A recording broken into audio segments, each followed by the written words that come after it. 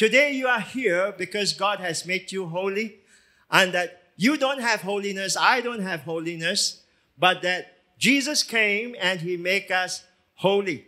And so we are going to look at an ancient story about King David and how he consecrated himself to the Lord and how he brought the ark back to Israel and how a poor guy by the name of Uzzah got killed because he did not follow the regulation of the Lord. All right? Let us pray and we will ask God to bless this time. And Father, we ask once again for your Holy Spirit to enlighten every mind and to cause us, Lord, to be able to receive the word of God. Help us, Lord, to comprehend and digest this word that we might apply this word into our life and into our situation. And help us, Lord, to always honor you. For in your name, Lord Jesus, we pray. Amen. Amen. Praise God. So the power of consecration. Now, David was 30 years old when he became king and he reigned for 40 years. So you know that he was a young man. But when he got a call of God, he was 15 years old. So imagine at 15 years old, and he got to wait for another 15 years. Now, this is something that many of us do not understand. That when we got a call of God, God may not fulfill that call immediately because God is going to send you to a time of preparation.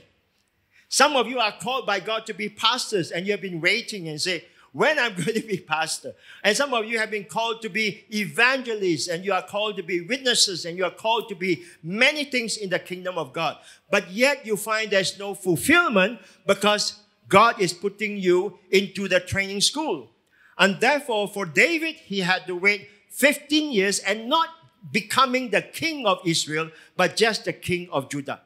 All right? So you see, in Hebron, he reigned over Judah 7 years. So he was 30 years old. He reigned for 7 years. He became 37 years old and 6 months. And then in Jerusalem, he ruled over all Israel. So he was 37 plus years old before he started to rule over all Israel. So you find that, wow, it's a long wait, but David was patient because God had his plan. And so he ruled over Judah 33 years and a total of what? 40 years. So David was anointed to be a king at 15 years old by prophet Samuel. And he only became the king of Judah at 30 years old. And then he reigned for 40 years. He reigned over Judah 7.5 years. And he reigned over all Israel and Judah for 33 years. I want to emphasize this is to let you learn how to be patient with the Lord. Oftentimes is that when you ask God for something, you want instant gratification because you have been eating instant noodles too much and then drinking instant coffee. Everything instant. God say, wait. Man tang. He say, wait. And so this is what the walk in the kingdom of God is all about. You have to learn how to wait. And so what happened was that David was a man after God's own heart because the Bible says that after removing Saul, you see, Saul was a man driven by his own ambition.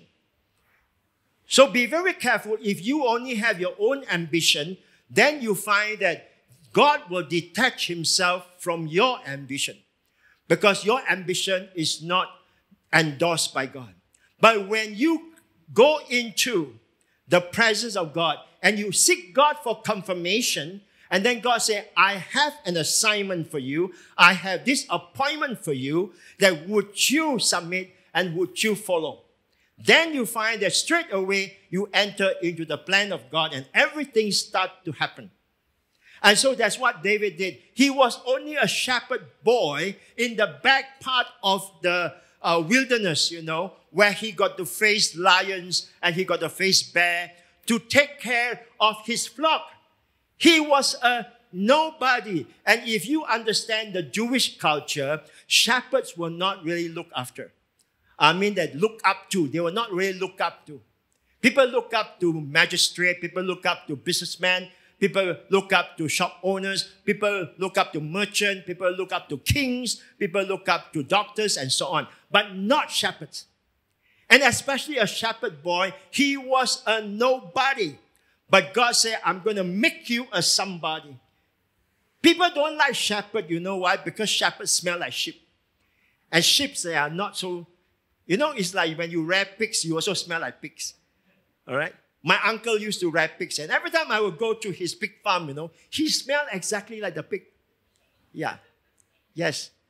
But I love my uncle, yeah? So the people out there, they were not, in favor of having a shepherd coming into the shop because you bring the smell into that shop. But yet David was special because he was not just a shepherd, he was a worshiper, he was a musician. On his own, he was worshiping God. Now, I ask you a question. On your own, do you worship God? Or do you only come to church and you raise your hand, and I worship you by home? Never even raise one finger to worship God because no time. Right? Only got time to click and watch Korean movie. Click and watch Chinese movie. But no time to, I worship you. But David was different. David was a man after God's own heart because he was a boy after God's own heart.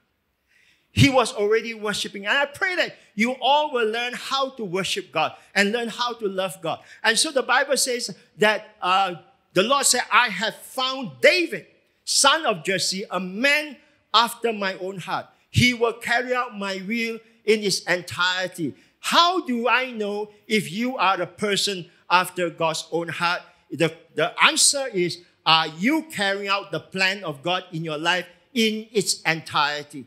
If God asks you to turn right, do you turn left?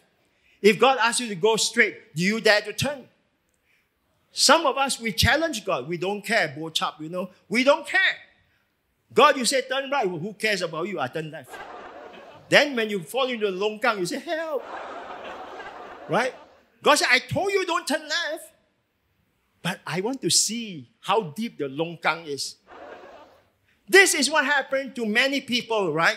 That when they fall into the ditch, now those of you may not know what longkang is. It's a ditch. When they fall into the ditch, then they start to call for God. When do you praise God? When do you call help? It's when you are in a ditch. And therefore you find that sometimes God might want you to call him all the time. Because God loves you. God say, my daughter is not talking to me. My son is not talking to me. Let him go into the ditch first. Then he will call me, Lord, help me. The only time that he called God is when he is in trouble. And then you say, no wonder I have so much problem in my life. Because you do not know how to call upon God during peacetime. Oh, I have learned long time ago. When I am peaceful and God is blessing me, I'm praising him. Don't throw me into the longkang. I'm praising you. God, you see, I'm connecting with you. But you see, my heart, I long for God. Every morning I got up, I tell you, the first thing I thought of, not my wife, the first thing I thought of, God. The first thing I think about would be God. Why? Because that he has blessed me and I walked with him all these years. These are almost like 50 years of walking with the Lord. And I'm so used to his presence. And so, here a man after God's own heart. And then you find that when God ordained you, when God appointed you, the Bible says, and David became what? More and more powerful.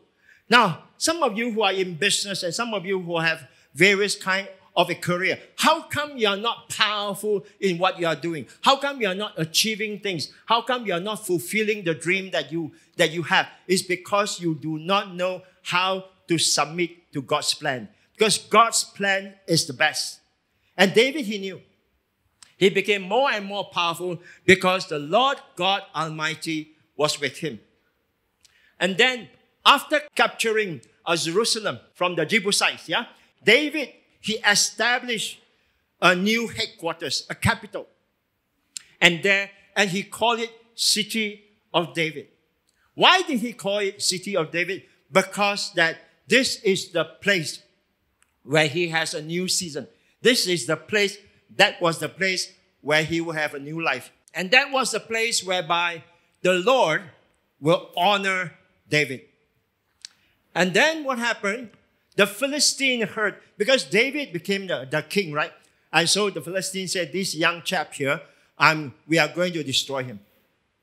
So the Bible says the Philistine actually looked for him and wanted to destroy him. And so the Philistine gathered their armies, they attacked. And David did not retaliate first. David did what every spiritual man and woman must do: seek the Lord. He went into the prayer chamber and he sought the Lord and he said, should I attack? Should I fight them? And the Lord said, yes, fight them. I'm with you. I will give you the victory. I want to hear this from God. Before you start any business, before you do anything or take on a new job, seek God's face first. Should I take this job? The prayer should be, Lord, close the door that need to be closed and open the door that need to be opened. Should I do this business, Lord? Close the door that need to be closed and open the door that need to be opened. That is a show of humility. That is a show of submission. And God responds to people who come in humility. If you are proud, God says, let you go. You do your own things. So you can tell everybody the Lord is blessing me, but the Lord says, no, I'm not blessing her. I'm not blessing him. Why? Because he's doing his own thing. Oh, he achieved success, of course. But nothing is worse in the world that is to achieve success, the success that God has not intended you to achieve. Means that you are succeeding in the things that God is not asking you. For example, I am a pastor now. If I achieve success as a pastor, great. But if I switch, I say, I don't care about God. I don't want to be a pastor. I want to be a businessman. I want to be a very rich businessman. And I might go out there and make a lot of money. But deep in my heart, I know I am not fulfilling the call of God in my life. But because David, he always asked God. So, the second time the Philistine attacked, he asked God again. God said, now I don't want you to attack directly. I want you to go around them. I want you to go around them. And then when you hear the sound, the rustling of the mulberry bushes, means that the wind, you hear the wind, means that you're hiding there and you are going to ambush them. And as you hear the rustling of the wind, you know what happened? He says that begin your attack. You know why? Because God has sent the angels. The angels will come first. And the angel will attack first. And then you just follow behind. Every time when God sends angels in front of you, I tell you, enemies will fall. Any obstruction will fall. Any mountain in your way will be moved. Because you trust the Lord. Therefore, I have learned, and I say, God, thank you. I have learned that I have to submit. I cannot run ahead of God, or I cannot run too far away from God. I have to stay close to God. And every time, every day when I talk to God, and he said, do this and do that, and I continue to do. I learned from King David. Eventually, all the region in Canaan came under David's control. And so now, David planned to bring back the ark. Did you know the ark was lost? And the ark was in another place? And now David got a capital. He wanted to bring the ark back to Jerusalem. So David again brought together all the able young men of Israel, 30,000. Now here is one mistake that David did. All right? Listen to me very carefully. He did not ask the Lord that he wanted to bring back the ark. He thought that he made this assumption that God would be very happy if he would just bring back the ark. What is the ark? And we shall talk about it further. So, he and all his men went to Baalah, is the Kiriath Jearim in Judah, to bring up from there the ark of God, which is called by the name of the Lord Almighty, who is enthroned between the cherubim on the ark. Can you see the cherubim? In the center, that's where the Shekinah glory of God is. And that glory is like electricity. It's like electricity. You touch it, you die. All right? Even you look at the ark, you die. So this is a very dangerous thing here, because God said, I want you to know the glory of God. It's without Jesus Christ, I tell you, you cannot go to heaven. Because the very moment with your sinful self, you go to heaven, you will be cast down immediately. Because you cannot take the glory of God. It's like you have been, in the dark room for a very long time.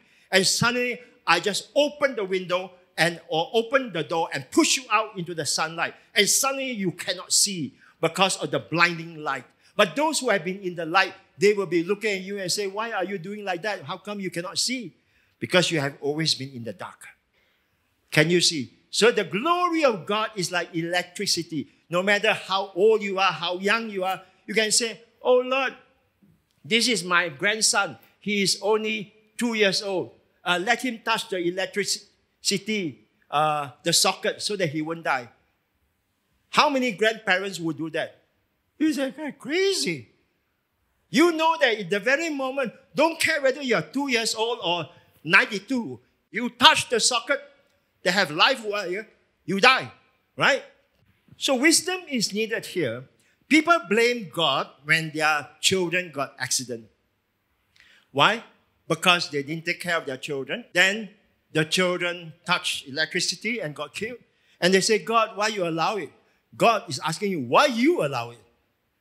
I give this child to you and you never take care. And now you ask me why I should be your nurse, or I should be your maid to take care of your baby. Do you see it? We lack a lot of wisdom here. And so you find that when God gave instruction to Moses, he said that when you build this ark, it's going to be very powerful. There will be the glory from heaven, just a portion of it. And it's going to reside in this place called the mercy seat. And so this is what happened here. This is what in the ark. Can you see the glow in the center? That's the mercy seat area. That in between the cherubim, in between the two angels, the glory of God was there. Then underneath in the box, right, you have the jar of manna. That jar of manna is to remind the people of the provision of God. And then you have the Aaron's rod. What is Aaron's rod? Is that rod that budded. Is to tell you about the priesthood. Is that only this Aaronic priesthood, that nobody would be priest except this from that family. But that family, that priesthood now is being handed over to us. Because now we are the royal priests. We are of the royal priesthood because of Jesus Christ. And then the next one is the stone, the tablets, the commandments. And they were all placed there to tell you about the rules and regulation and the law of God. And so this is what this whole Ark of Covenant or Ark of God is all about. But the most important part will be the presence of God, the holiness of God. Therefore, this part, holiness, have been missing with many of us. We sometimes treat God like nobody.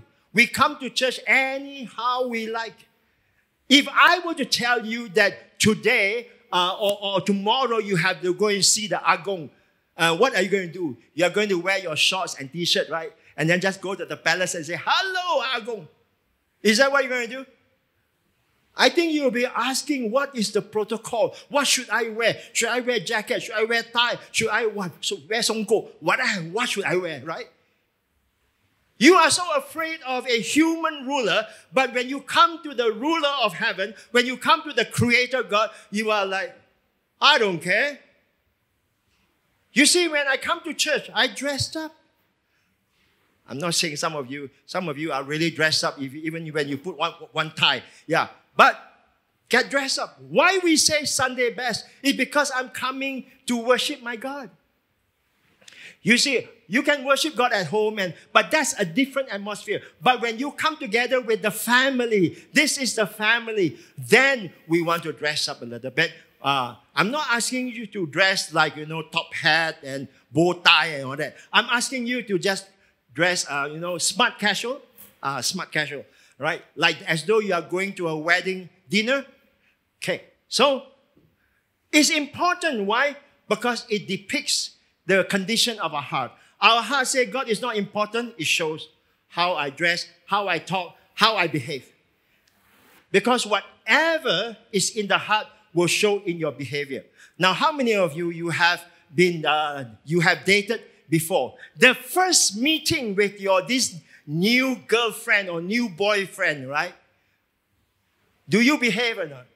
Or you just misbehave? Do you brush your teeth or not? You brush maybe 5 times. Right? Why you want to have a good impression? You want her to have a good impression of you. You want him to have a good impression of you. Can you see it? Because you are concerned about that person. So when I'm concerned about God, I behave. My behavior shows. I wear the very best I can wear for Sunday. Look, how did the ark got lost? Got captured. The Bible says in 1 Samuel chapter 4, verse 2, that at that point, Israel was attacking and was fighting with the Philistines. And so they lost 4,000 men. And there were 2 very corrupt priests. These 2 priests, they were the sons of Eli.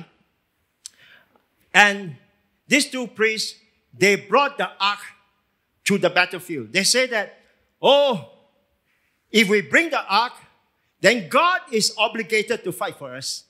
And then we will win. So when they brought the ark into the camp, everybody was cheering, wow, wow, And then the Philistines heard them cheering and say, what happened? And then they say, a God has come into their camp. Oh, I heard about this God. This God destroyed the Egyptian. This God destroyed all the people out there, that were opponents of the people of Israel. Oh, we got to be very careful. And so what the Philistines did was that they did not run. They say, we will fight even better. We are going to demolish them. And that's what they did. So, during the battle, 30,000 Israelites were killed. And at the end, the Ark of God was captured. God allowed that. God said, you think that this is a magic box. You think that this is, like the vending machine. You put some coin and then you pull and then all the things will come out. No, it's not a vending machine. And many of us is because of superstition. We think that, if I go for interview, I bring my Bible, sure get one. My interview, sure pass one. The Bible got magic. All right? And then the mother say, tomorrow you exam. I'll put the Bible under your pillow. Then all this knowledge, osmosis will come. God's presence is in the Bible, in the Word of God. So you put under your pillow, it's very good. You see now, the superstitious people are not the Buddhists and all that. They are the Christians. Christians are one of the most superstitious groups, religious groups. They got all kinds of imagination. And so they want to use God, If I do this, then God is obligated. So, you know what? Okay. Tomorrow I'm going for interview, right? This Sunday I must come to church. I must come to church. All the Sunday then never come to church. But tomorrow interview, Sunday must come to church. Why? Because I can partake of Holy Communion. All right? And then I got power. Then I go in interview. Then they see my anointing. And they will hire me. How superstitious are you? Right? And that's exactly what happened. These 2 corrupt priests, they said, bring the ark and we will win the battle. And God said, watch me. Our God is amazing. Wiser than all of us. And so the ark was captured by the Philistines. And the Philistines also, they didn't know the power of God. They captured and they said, whoa, this God is not so powerful. And then maybe we put him in front of our God. Our favorite God is called Dagon. Dagon is a fish god. All right? Dagon is actually known as the father of Baal. How many of you know Baal, Baal? All right? Yeah. So Dagon was supposed to be the father of Baal, means greater than Baal. And then, it is like a mermaid. He got the human body on the top, but there's a fish tail that's at the end. So they put in the temple of Dagon and say, Dagon, look, we have defeated the God of the Israelites. And next day, Dagon lie flat on the face. Ha, ha, ha, ha, ha. You defeated? God said, I only allow myself to visit you and knock you a little bit. And then they put Dagon back again. Oh, so many people put him back again. Next day they came. Ayo, Dagon, you can see the picture. Worse, all parts broken. Hand broken. Even the head detached. All right? Broken. What God is saying is that this is an idol. He got hands, he cannot help you. He got head, he cannot help you. Nothing, because I am the creator God. And then something happened in that place called Ashdod. This is a place called Ashdod, right? And then something happened. People began to suffer from tumor, and there was rat infestation, means that rats everywhere. And the people were just having boys. And so they say, oh dear. Let's get rid of this God. Let's send it to another place. And they send it to Gad. All right. What is Gad? Gad is where the city where Goliath came from. So he sent there. And then the people suffered from tumor in the groin. Oh, that's even worse. In the groin would be very painful. And then they say, let's send to Ekron. When they went to Ekron, the people in Ekron say, you are causing us to suffer. And before they could even say amen, everybody got tumor. And many people died. Because the presence of God, let me tell you, can be a blessing or can be a curse, depend on you. Means that some people, they have God, but because of their disobedience generate what? Curses.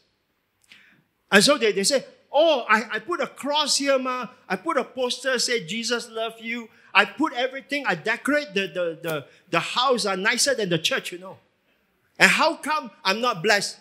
It's your heart. What is in your heart? Do you really believe in God? Or you are using Him?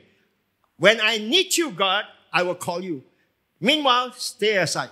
I feel like coming to church, I'll come to church. If I don't feel like coming to church, I don't come to church. If I don't feel like serving, I don't serve. But when I need you, you must turn up. And God said, try me and see.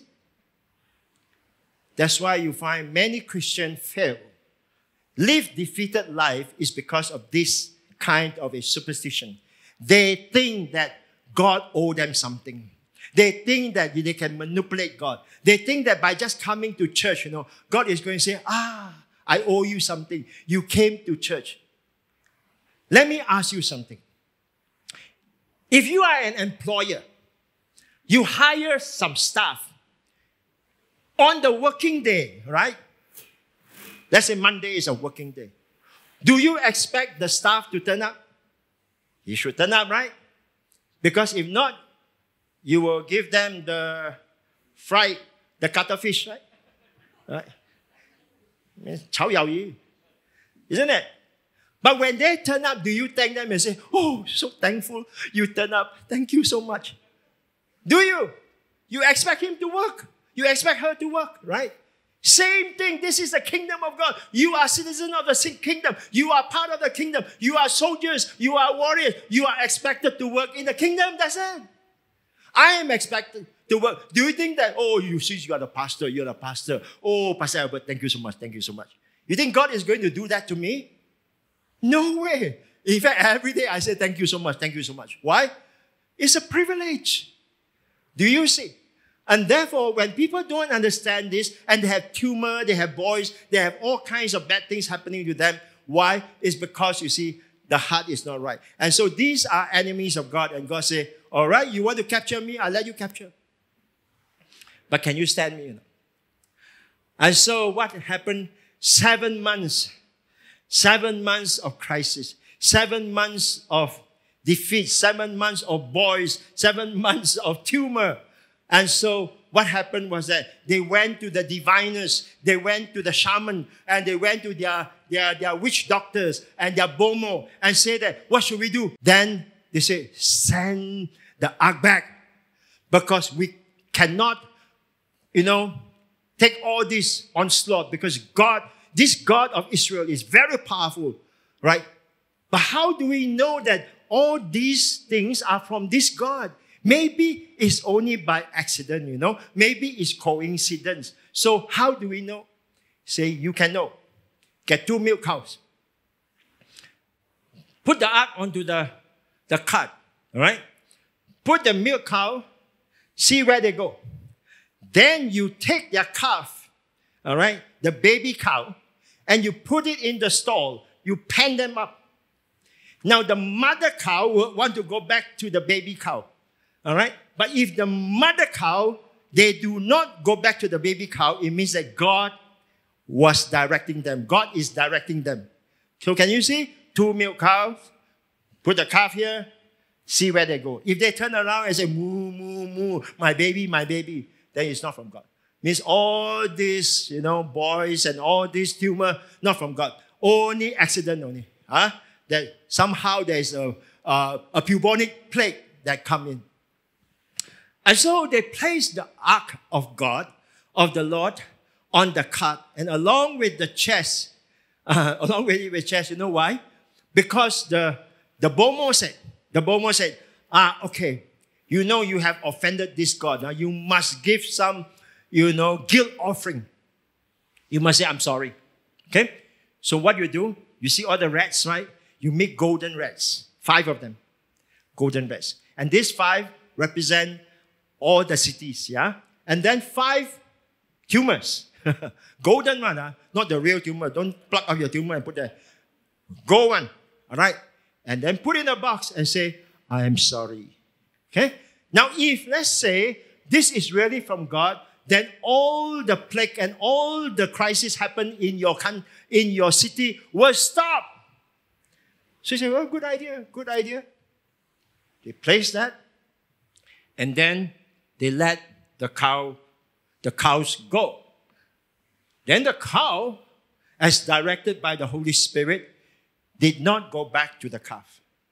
The cow continued to move across to Israel and to the place called Beth Shemesh. Beth Shemesh was a place where the Levites stays. The Levites, right? Many of the Levites stay in that town and began to go there. And then it came to the field of Joshua, right? And there it stopped beside a large rock. God led them to stop and say, okay, this is the place.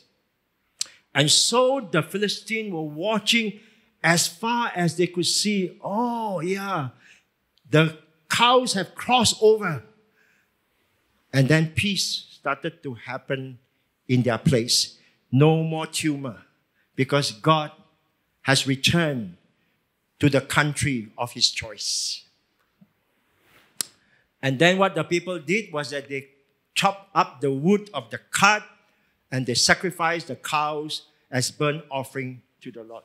Which means that they didn't, kill the cow and make into curry, all right? Beef curry.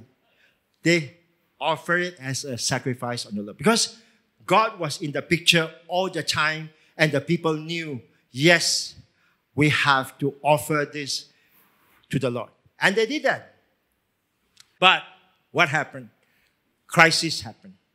Because God struck down some of the inhabitants of Beth Shemesh. Now, did you know that the ark, not all Levites can even handle the ark? It's only the Kohathite, the people from the descendants of Kohath. All right, these were the Levites allowed to handle the ark. Not anybody can just touch the ark or look at the ark or people, let me take a look. And that's what happened. 70 of them tried to look inside the ark, and then they all got killed. So before Uzzah, 70 people already died. And you never heard about this, right? Because let me tell you, is that this 70 died simply because it's a violation of the glory of God. I want you to know that many of us, we no longer fear God. And so the glory of God, we don't care. But I can tell you, the glory of God is still Very powerful. And don't mess with God. If you come to God, you bow. You come to God with full respect and full honor. You come into the house of God, you respect. You don't have your own style, your own way, and then you treat this like a nightclub. No, this is the place whereby the people of God comes together. This is a place where Shekinah glory of God comes. Because all of you, what you did is that you bring the presence of God here. And together we enjoy the presence of God.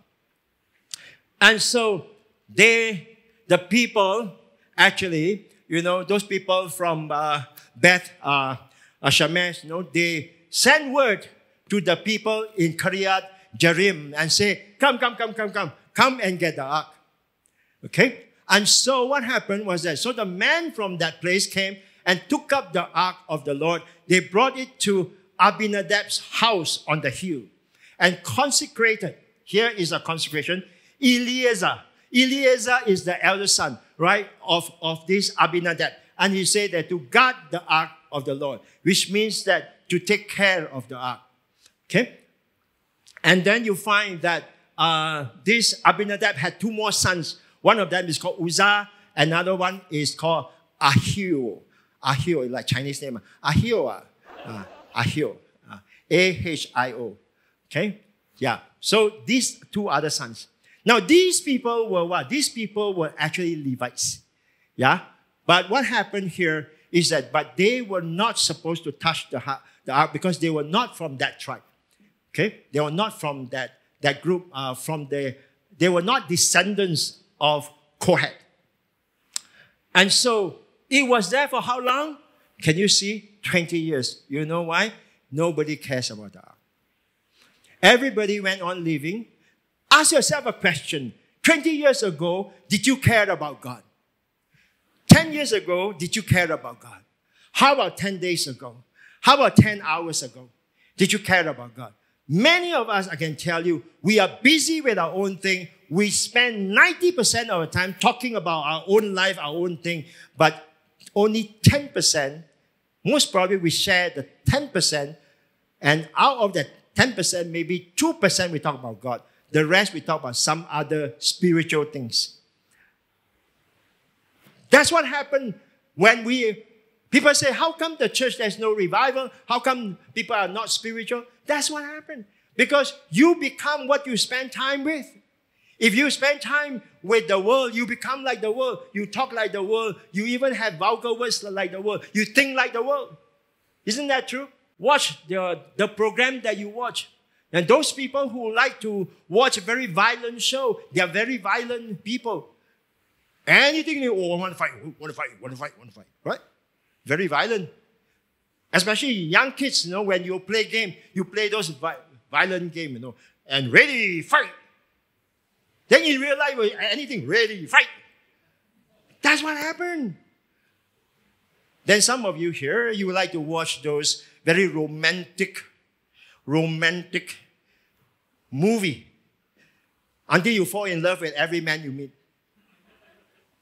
You already got a husband. Oh, they are 靚仔嚟㗎. They are so handsome. Oh, that one so kind. Because you are so romantic until you don't know the direction of God in your life. That's why you see it's very important that you actually, when the ark returned to Israel, the leadership of Israel would have taken the ark back. But at that time, King Saul had no concern about the ark. He only would go to this Abinadab house if he needs something from God. But apart from that, he had no plan to build a house or anything for God. So 20 years. So now King Saul was dead. And so King David became king. And so now King David said, okay, now I'm the king. I have authority, I have power. I'm coming for the ark. So they set the ark on a new cart and brought it from the house of Abinadab, which was on the hill. So I told you what David did, right? He did not ask the Lord. He just said, I think God is going to be happy. I'm going to bring the ark of God back to Jerusalem. What did he do? He put it on a cart. He followed the ways of the Philistine. He did not follow the way of God. The way of God was different. That God must rest upon the shoulder of man. That you must carry the presence of God on your shoulder. And God will not sit in your bullock cart, clack, clack, clack, clack, like that. All right? God will not sit. Not even your Avanza or whatever car that you have. God will not sit. God said, I must be carried. And what is that? That is a king. He is the King of Kings. Because when you look at ancient painting, all the kings, whether Persian kings, Egyptian kings, you can go and check. Google it. All carried by men. Because they are higher than men. Carried on shoulder. And God said, I am even greater still. Got to be carried. But they put him on the cart. And so you say, okay, I'll see what you do. So David thought that he was doing the right thing. And then you have Uzzah and Ahio, right, the Chinese boy, right, sons of Abinadab, were guiding the new cart with the Ark of God on it. And Ahio was walking in front of it. I think he was like he was holding on to the oxen and then pulling them along, walking in front of it. But then what happened? David, and all Israel was celebrating. And they were celebrating with all their might in front of the Lord, and they were playing all these different instruments like the keyboard, the electric guitar, trumpet, drum, everything that they had, they brought it out and they celebrated. He thought that God would be happy. Was God happy? God was just waiting and said, okay, I want to see what you want to do. You're so smart. I say put on man's shoulder, you put me on the ox cart like the Philistine. Now, Philistine, they were not Israelites, so they didn't know. But you have the word of Moses, and Moses said, put it on the shoulder. How come you didn't do it? But the Lord kept very quiet. Now, let me tell you, the silence of God is dangerous. If God is not talking, be very careful. Because our God talks to us. Our God loves to communicate. Then one day when you pray and God is not talking, God is like, then you better stop everything and keep asking until you can hear His voice. Oh, God is not talking. Silent is consent. Therefore, we just keep doing. No, for God is not. If He's not talking, He's like, very angry. All right. Until no more voice already. How many of you very angry with your children until you cannot scold anymore? Right. So God is just watching. When they came to the threshing floor of Nakon. Now, threshing floor, my friends, is supposed to be flat. It's a place where you used to thresh the weeds and, so it's a flat piece of cemented or flat piece of ground. Yeah? And then Uzzah reached out and took hold of the Ark of God because the oxen stumbled.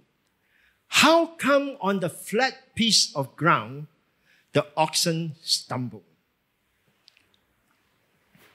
Because God was not happy. So God sat in the cart, and maybe the Lord was the one who shook a little bit, And then the oxen was like, wow, this power, man, right? And then Uzzah reached out and tried to help God. Oftentimes it's this way. We have this notion that the kingdom of God needs our help. And that, without our help, the kingdom of God is going to perish. Especially when people who are very rich, when they are rich, they come to the church, they give money to the church. And then when they get angry with the pastor, especially this pastor, they get angry with the pastor, they say, I'm going to leave the church.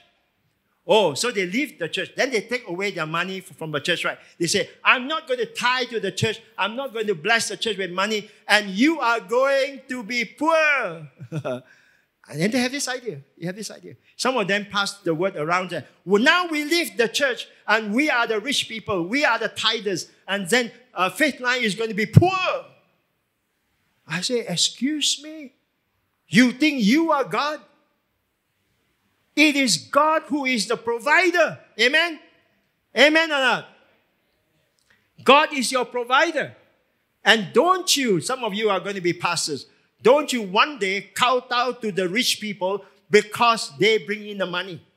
They are not your provider. If God wants them to come, they must come. If God wants them to give their millions, they must. But if they refuse, then it's between them and God. There's nothing to do with you. But God will provide for you. And that's what God is. And so we think that we are going to help God. God is stumbling. We're going to help God. No, God said, I have no need. In fact, the Bible never said that, after Uzziah died, then the whole ark would fall down from the cart. No. It wasn't because Uzziah helped God, but Uzziah actually violated God's rights. This verse, 2 Samuel chapter 6, verse 7 says, the Lord's anger burned against Uzzah because of his irreverent act. Therefore, God struck him down, and he died there beside the Ark of God. God already said, number one, you have the word. I have given you instruction. This is electricity you cannot touch. That's it. This is power you cannot touch. This is glory you cannot touch. Only certain people can touch, but not you. You see? But you say, I don't care. You touch, you die. The consequence always, God is like that. No matter who you are. You can be Moses. God said, speak to the rock. I don't want to. He hit the rock. God says, speak to the rock. I never asked you to hit the rock. He said, I'm angry. Hit the rock. All right. Then you don't get to enter the promised land. That's it. You actually can enter the promised land, but because of your disobedience. And so in every chapter, in every story, God was trying to tell us or teach us lessons.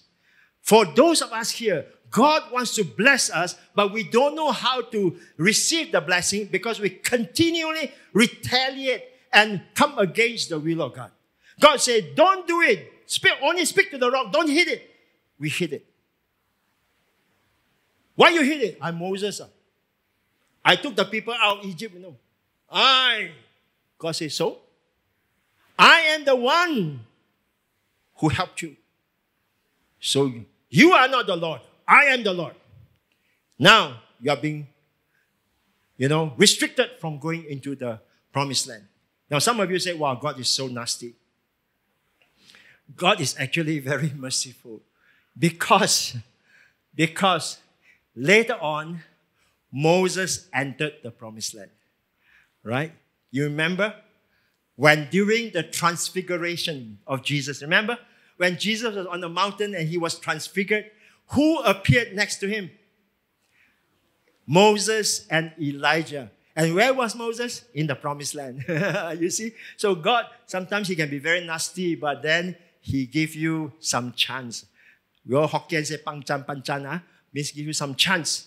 Some chances so that, because of your effort, he blessed you. So ultimately, Moses was blessed because he appeared with the Savior. Moses didn't understand about the Savior until he went to heaven. And then the Lord said, I will send my begotten Son. And then you find that when Moses appeared, he would, here is the Savior, the Messiah, and here is the law. Moses represents the law. Elijah represents the prophets. So the law and prophet, Jesus fulfilled them both. And so all this go behind him. And what you see Jesus. Therefore, you no longer celebrate all these Israelis festival. The Jewish festival, you no longer do it. All right? Behind Jesus. Everything is Jesus. Therefore, you find that the Lord says that Jesus, he was the first fruit, and that on the Sunday, he rose again. And therefore, you find that the feast of first fruit was on a Sunday. And that's why Jesus said that we worship him on Sunday. Sunday we are here. Some people still want to worship him on Saturday. No, Saturday is when the Lord's rest. But then Sunday is where the resurrection of Jesus. And then on the day of Pentecost, same thing. It was like on a Sunday, right? And so the Holy Spirit was given. And therefore, Sunday to us became very important. But some people said, I don't care. I don't care what the new thing that the Lord said. I want to follow after the old way. But God said, there is a new thing. For example, I read this article about this man said, this brother said, we must worship God on a mountain. Because why? Because all the pagans, the temple, they all built on the mountain, They put flags and all that. So the churches must be on a mountain because God is God of the mountain. I said, where did you read that? You see, in antiquity, they said that God is the God of the mountain. Therefore, when we fight the people of Israel, we must fight them in the plain, in the valley. Right? And then God appeared in the valley and they lost. Right? The children of Israel won. How come? Because God is both on the mountain and on the plain and in the valley. He is God of everywhere. And now we are going back again to the traditional Chinese idea. This mountain, we must have one temple. That mountain, we must have one temple. So we control all the mountains. But no. Jesus said, in the last days, people shall worship him in spirit and in truth. Right? So there's no more. Because the Samaritan woman said that, our forefather worship here, and then you all worship there. And Jesus said, in the last days, it will be the heart. It will be the worship in spirit and in truth. So you see what happened here is that when we get into the Word of God, then we fully understand the Word of God and what God really wants us to do. So the Kohathites were assigned to handle the Ark of the Covenant. And they were one of the four main divisions among the Levites. So you got the Gershonites, the Merarites, and the Aaronites. So only the Kohathites are the people who carry the ark. And so you find that Uzzah was not. And Uzzah violated the glory of God. Uzzah violated the law of God. And Uzzah took things into his own hand. He wanted to help God. And God said, I'll take you to heaven first. All right? So Uzzah went straight to be with him. Now, the Bible says, 2 Samuel chapter 6, verse 8, David was angry because the Lord's wrath had broken out against Uzzah. And to this day, that place is called Perez Uzzah, means burst out against Uzzah. And David was angry. In fact, David was angry with himself. David was angry with God. Why did God do it? Yeah? And then David was afraid. He said, now, David was afraid of the Lord and that day and said, how can the ark of the Lord ever come to me? He became doubtful, and that's what happened here. When tragic things happened, he was celebrating, and suddenly God put a full stop. God said, wait, you have not done it my way. It's not going to be like that. And Uzzah died. Then he became upset. He was not willing to take the ark of the Lord to be with him in the city of David. Instead, he took it to the house of Obed-Edom, the Gittites. So now he put it into somebody's house. Now this Obed-Edom means servant of Edom. He was a Levite. But because he used to stay in the city of God before, and so they called him the Gittites. But actually he was a Jew because in other portion it tells you that he was a Levite. And that makes sense. Because only the Levites will look after the ark, right? And so what the Bible says, the ark of the Lord remained in the house of Obed-Edom, the Gittites, for how long? 3 months. And during these 3 months, the Lord blessed him and his entire household. Do you know why the Lord blessed Obed-Edom? It's because he showed respect. He showed honor. He showed fear. He honored. He would not just go and peep at the ark and be very curious and do all kinds of silly things. But he stayed away because of the glory of God, but he honored. And there was some painting where it showed that Obed-Edom actually bowed before God every day, bow before the ark. And so 3 months, God blessed him. His harvest was good. Whatever that he did was good. And everything multiplied by 100-fold. He can have, he can have oil. And then the oil never seems to cease. And so the word was spread out and said that God was blessing, or God is blessing this household. And so David was told, and the Lord has blessed the household of Obed-Edom and everything he has before of the ark of God. Now here, the word is everything that he has. Did you know that when you start to honor God and you start to bless God, your children get blessed? Everything that you have. Your business, God bless. Anything that you own, God bless. Even your car, God bless. Less breakdown. Some of you got breakdown every week. Right? Yeah. Ours is like once a year. This year, no. Praise God. Some of you say, touch wood, touch wood. That one is superstition. Okay. All right. Let me tell you here. Okay. Blessing. I tell you, when the presence of Jesus is in your house, there's blessing. When the presence of Jesus is in your life, there's blessing.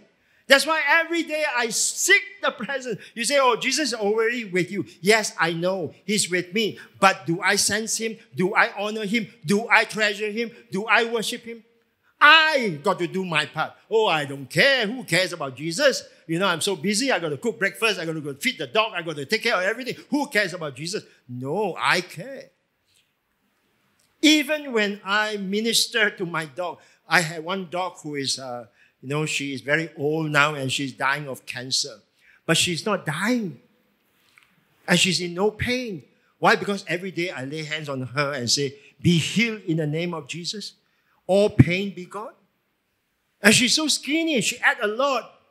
And she pooped a lot. But she could walk around, still move around. So my Jesus is everywhere. He's with me in the house. He's with me with my pet. He's with me in my work as I prepare sermon and as I counsel. Whatever that I'm doing, Jesus is there. Can you see? That's what blessing is all about. And then it's up to you. Some say, I don't need, then it's your choice. But I am not like that. I want the blessing. And so now David, he tried again. He said, okay, I am going to do it God's way. All right, so David went to bring up the ark of God from the house of Obed-Edom to the city of David with what? Rejoicing. He said, I'm going to forget about the past bad experience. I am going to keep honoring my God, and I'm going to do it not my way, his way. My way is the wrong way. Okay, so what he did was that he got the priest to come, and they carried the ark. And then every 6 steps, David sacrificed a bull and a fattened calf. And you just see the sacrifice right there. Every 6 steps. You know how far was this place from the city of David? 10 miles. 10 miles. And for 10 miles, every 6 steps, he sacrificed. So you're talking about thousands and thousands of bulls and fattened calf he sacrificed. And he gave it, as a peace offering. He gave it as, an offering of appreciation, yeah? Then wearing a linen ephod, right? David was dancing before the Lord with all his might, while he and all Israel were bringing up the ark of the Lord with shouts and sound of trumpets. Now, some painting you will see that he wear this ephod. But there is another portion that says that he girt himself. Girt means that he wear like a pampers, yeah? He girt himself with the ephod. Means he didn't tie over at the shoulder here. He allowed it to drop, and then he wear it like the way, the Indian and the Malay, they wear the sarong, and then they pull up, and then they tie like that. And so he caused that shirt, that this ephod, right, to come down and tie. And what did he do? He began to dance. Down here, when we worship God, some of you don't even move. You stand here like statue like that. And we worship you. Then you raise one finger. Worship you. I said, raise a hand. Cannot. Only can raise one finger. But some of you are waving your hand. Ooh, where? You are like David. If your heart is like David, you will show. Okay? You will show. Right? So, he began to dance. But as he came near to the city of David, he entered the city of David.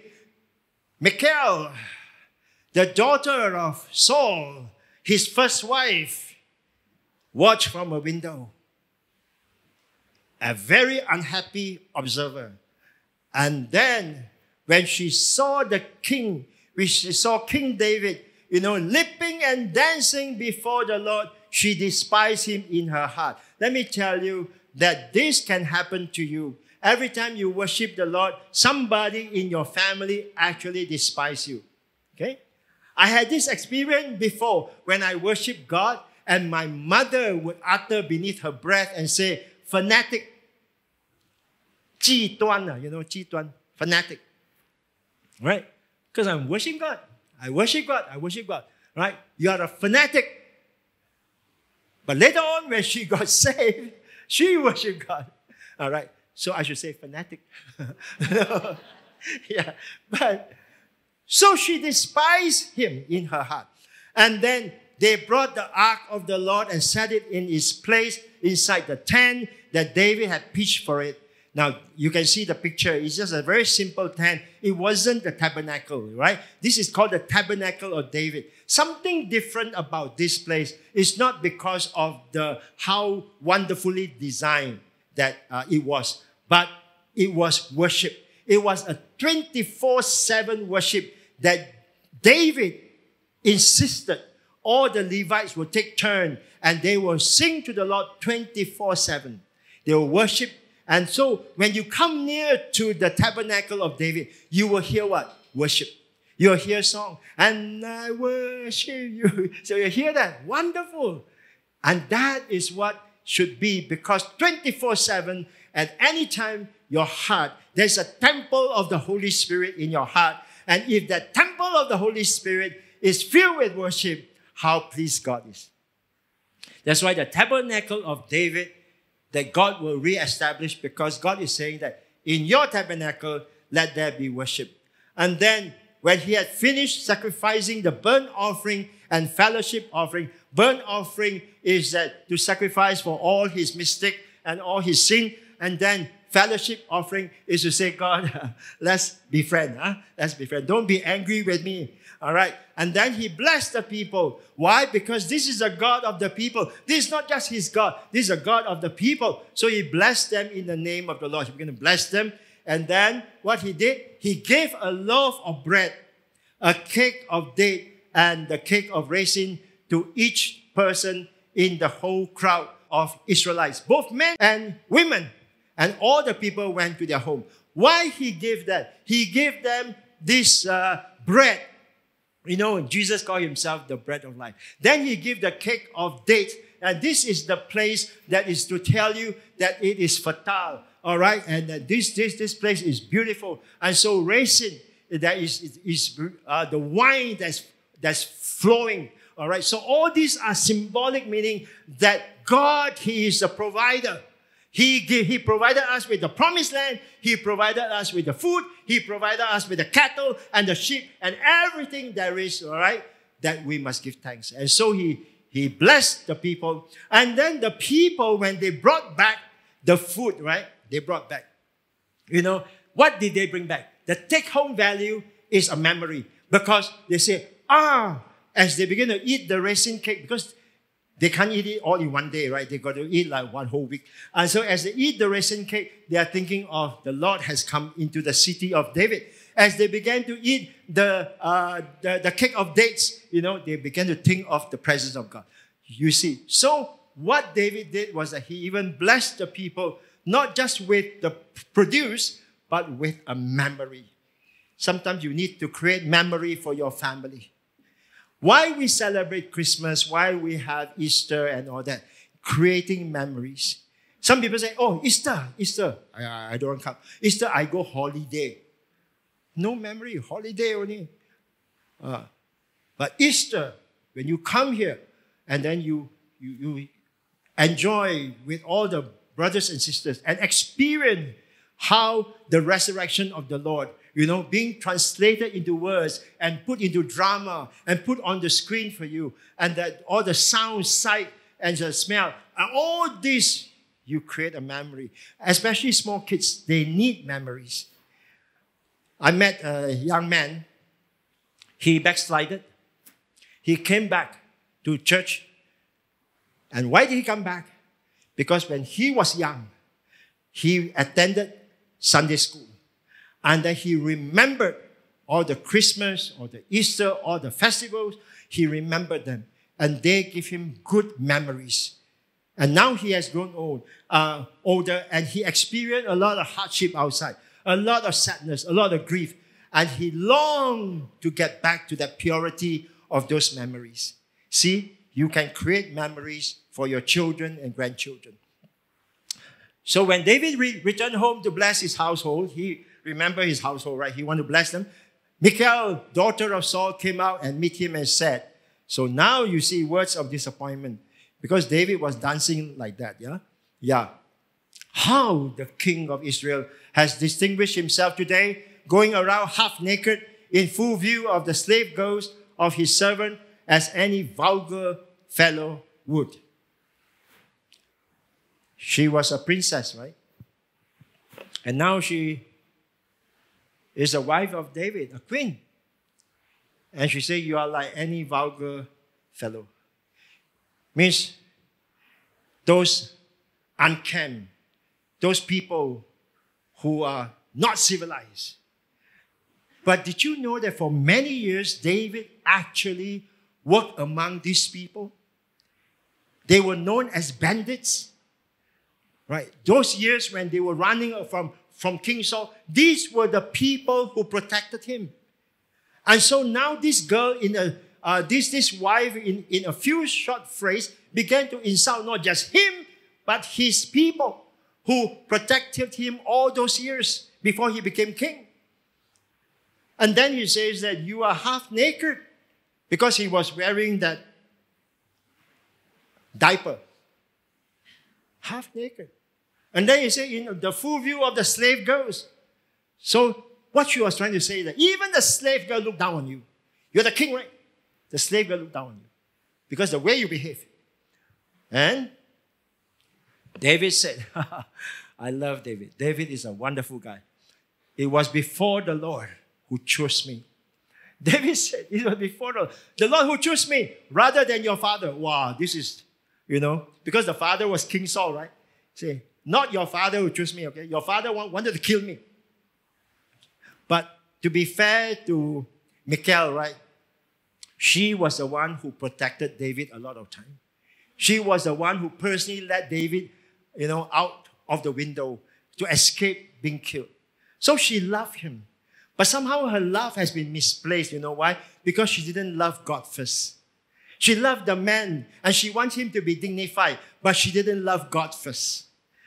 But David said, I love God first.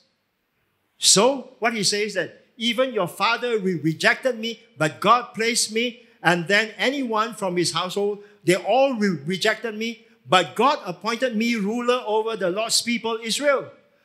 He said, I will celebrate before the Lord. What he was saying is that no matter what your thing, my God is number one. I will celebrate.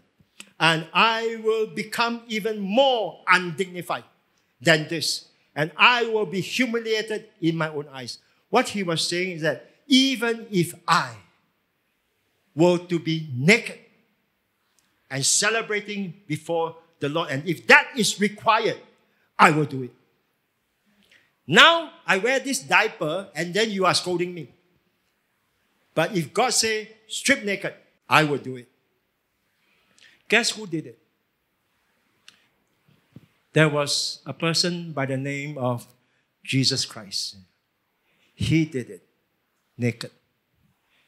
When he died on the cross, the painter and the artist actually paint a cloth over him. But the Roman, their crucifixion, that all the criminals there would be crucified naked. And so if you have all the shame, if you have your nakedness being exposed, and you are having this terrible thought, remember, one person did it for you. Jesus Christ. He died. That's why when David echoed this, when he said that, I would even be more undignified.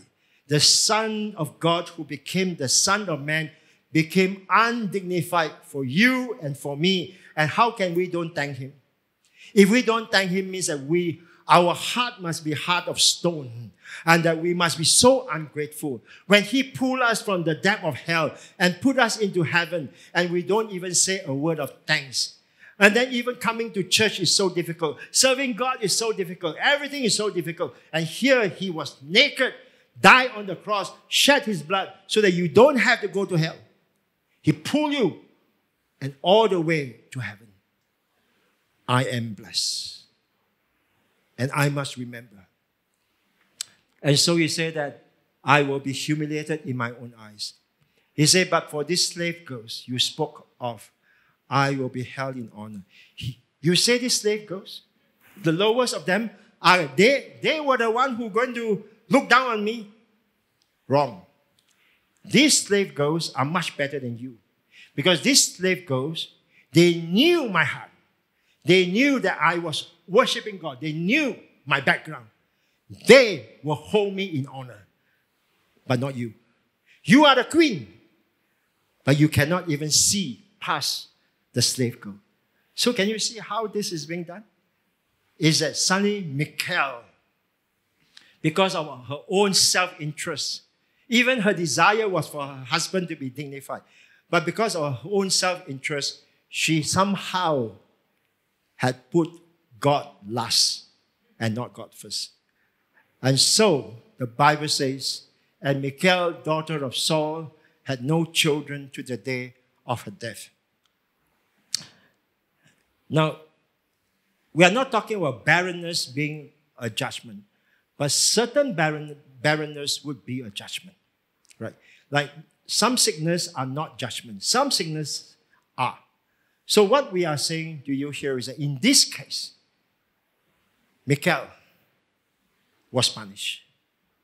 And that forever she would bear no children for David. All right? Imagine you can be the ancestor of David's descendant. Isn't that great? But she was not counted as one of them. How many of you will say that, I really appreciate Jesus for being undignified for me? And I want to give thanks. Just raise your hand to him. Just raise your hand. Yeah. He's worthy. Raise your hand to him. Hallelujah.